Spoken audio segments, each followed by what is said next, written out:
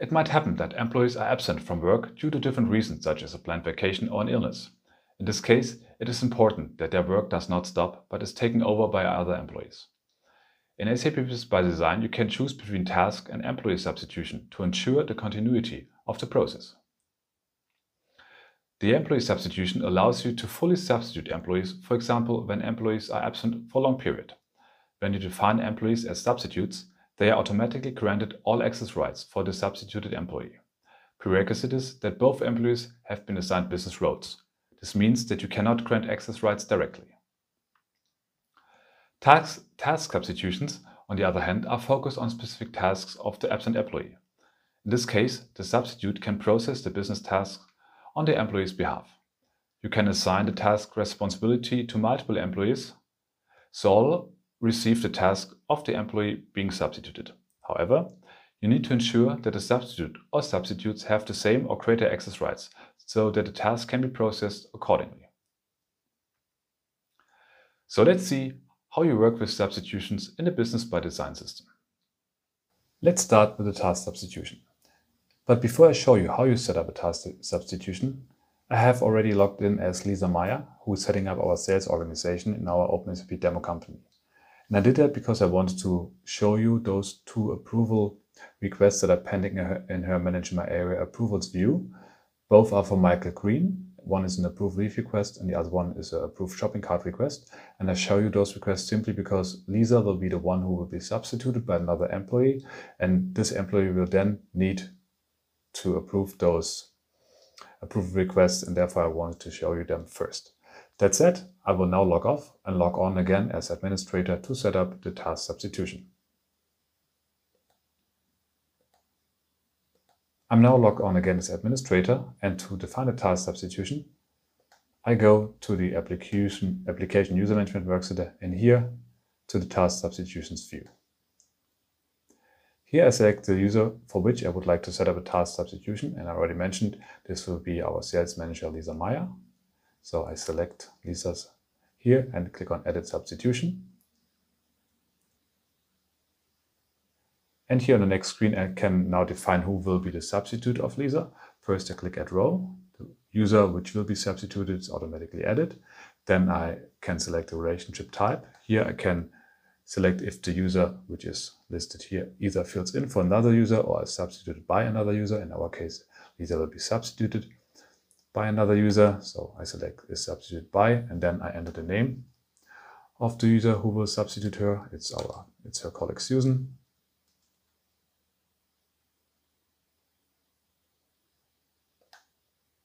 And then I click Activate, Save and Close. And that's all I have to do.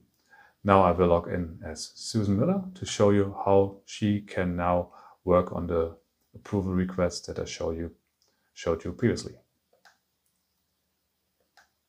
I'm now logged in as Susan, the substitute of Lisa. And as you can see here, Susan also has the Manage My Area Work Center, which is the requirement that she can access those approval requests if she is substituting Lisa. And if I now go to the approvals view, and as you can see here now, Susan has now access to the two approval requests. One is the leave request and the other one is the approved shopping cart request. And she now can approve the request on behalf of Lisa. Okay, that's all I wanted to show you from Susan's perspective. But how does it look like? Let's assume Lisa is back in the office. So therefore I log on as Lisa now. Of course, there's always the possibility that the administrator stops the substitution.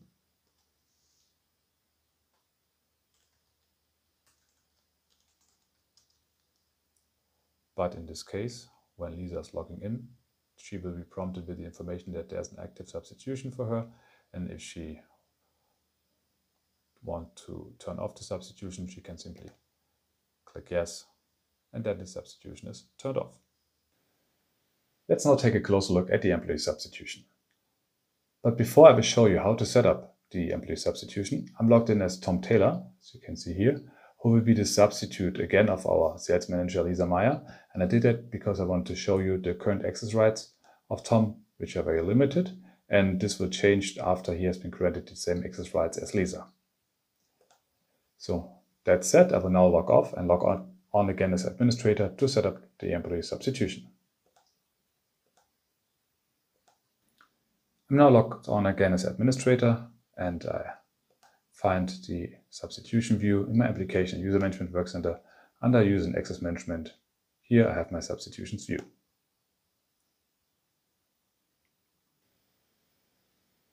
To create a new substitution, I go to New and then select Substitution. First, I enter the name of the employee who will be substituted. As I already mentioned, this will again be our head of sales, Lisa Meyer. Therefore, enter her name here.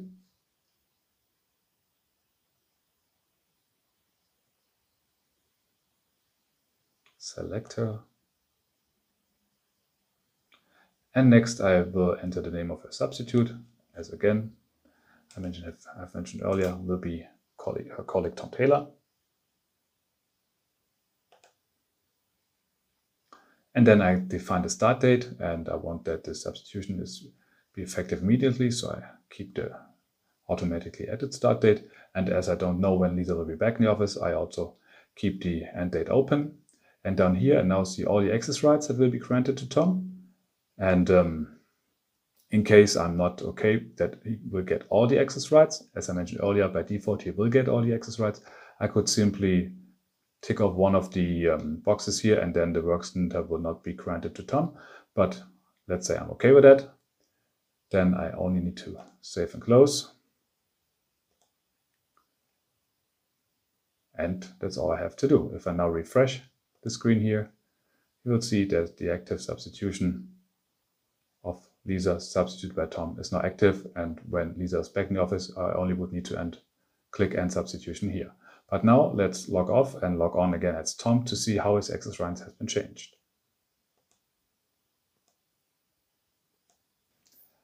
I'm now logged in as Tom again, as you can see here, and now see here that the access rights have been adapted, and he now has the same access rights as Lisa has based on the defined substitution. Okay, let's also take a closer look at the management area and the approvals view, because you remember from the task substitution demo, we have one approval left. Here's the approved shopping cart from Michael, and let's quickly approve this one on behalf of Lisa as well. With that, I'm finished with the demo of Unit 4. Let's summarize Unit 4. We have seen how to assign access rights to individual users and also how to use business roles for work center assignment. Finally, we worked with substitutions on task as well as on employee level. That's all for this unit. I see you in Unit 5.